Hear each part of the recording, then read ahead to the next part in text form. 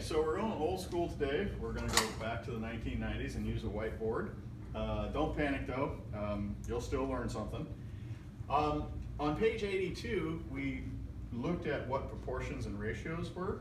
Today we're going to look at, are two proportions equal or are they not equal? Are they equivalent or not equivalent? So I went with these because I think people understand money and they use it all the time. So my question is 1/2 equal to 50 over 100? And if you think about it, yeah, it is, because if you think of, you got 50 pennies out of 100, well, yeah, I got half a dollar. So they're equal. Question mark, we can remove that.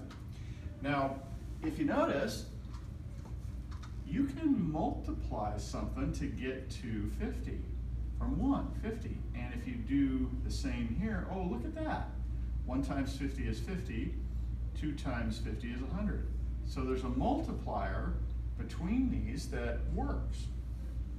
Here, $1/4 dollar, right? 25 pennies over 100, I think you can see that's equal.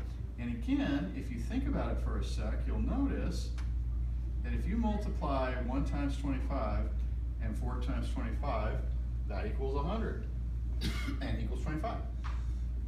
3/4 dollar, 75 pennies over 100, multiplying by 25, and you can see that works. Excuse me. Now, there's another interesting thing about proportions that you may not have picked up. You probably picked that up, but you may not have noticed this. I want to show you something that's kind of cool.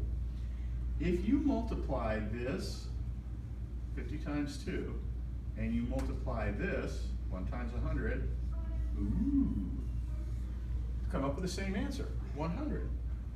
If you multiply 100 here, and these proportions are equal, I'm repeating what I did over here, they come out the same. And that's a great way to check if proportions are the same. And that's what they're showing you in the book.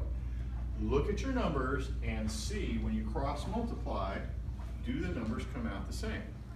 Now I'm going to do one that's obviously not the same. 1/2 is not 75 over 100. It's not equal. But you'll see what happens when I cross multiply. It didn't come out the same. Now your textbook gives you 2 examples. 9 times 20, 180. 12 times 15, 180. So this proportion is equal. And then the second example they give you, they show you one that's not equal. Okay? All right. So your task is to do page 83, and what you're going to do is you're going to look at your proportions, do your cross multiplying. If the numbers come out the same, you've got a winner. If it comes out different, those are not a proportion, they're not equal. Okay? All right, so have fun.